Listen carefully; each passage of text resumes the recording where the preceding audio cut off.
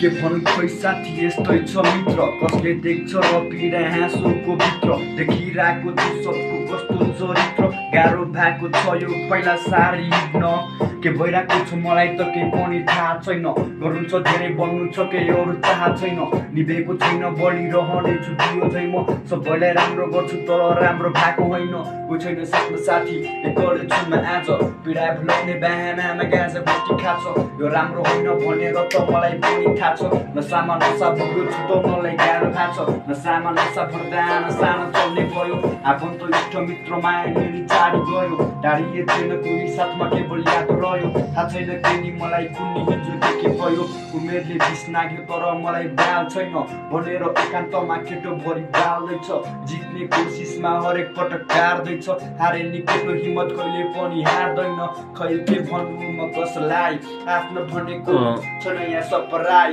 मन यो भारी भएको छ हिँड्दैछु सलकाई धुवाले सहारा भो पीडाको दबाई यो देखायो खाथे पारा गल्ली गल्ली हल्लेर के भयो के गर्यो थाहा छैन बतेर लपत्ते चरे केटो त नराम्रो गल्ती गरेर उसँग हिँड्ने साथीभाइ गरी खाँदै बसेछ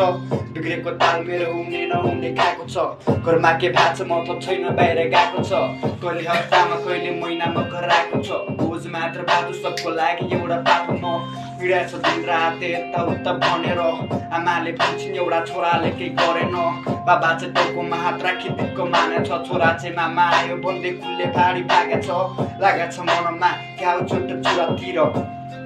हारे छैन भएको छैन चित्त बोलेछ पश्चातापले छाती परेको छ पिर जति माथि जान खोज्छु झर्छु त्यति तलतिर हटाउँछ तिनीहरू बितेका ती विगतका सताउँछ गल्तीहरू गरेका ती विगतमा उसमा हुँदा नि आफूलाई बुझाउन साह्रो हुन्छ जाडो हुन्छ भित्रदेखि समात्न गाह्रो हुन्छ गाह्रो फुल्छ शरीरमा निकै अप्ठ्यारो हुन्छ आफ्नो भन्दाखेरि आफ्नोहरूले जाडो बुन्छ तरिनलाई सिकिन म थालेको छु डुब्न गर्दैछु सङ्घर्ष प्रयास म लडेर उठ्न दुई हात मुठी गरेर अघि बढेर जुट्न सक्दिन जानलाई हारेर सक्दिन लुक्न छ मलाई त्यहाँसम्म जान जहाँसम्म पुग्छ सक्छु र पहिला चाले अब सक्दिन रुक्न को कस्तो के भन्न पर्दैन देख्दैछु हातको रेखा माझ लेखेको छ मेट्दैछु मेटेर फेरि म नयाँ केही लेख्दैछु जे जस्तो भयो नि खाली पानामा खेल्दैछु बुझ्नेले बुझ्छ नबुझ्नेलाई नुन पानी तर्को के खान्छ मरेपछि पैसा सुन जानी मायाले खिची गयो फुलमाथि आँसु झर्छ खुसी मानी उसको बारे सुन्दानी